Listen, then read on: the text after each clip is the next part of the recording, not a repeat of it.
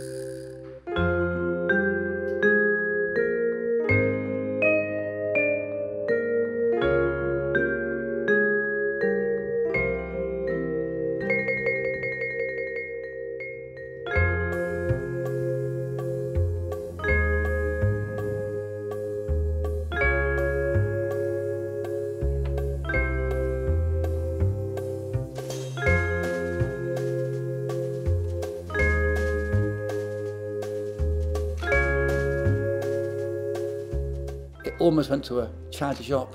He would have happily have accepted £50 for it. When it first came in, we were quite quick to report back and suggest it might make between £20,000 and £40,000. But the Great East came to us and told us it's worth a bit more. So we've increased that guide now to £100,000 to £150,000. But we think it's going to go on, and they say great things come in small packages.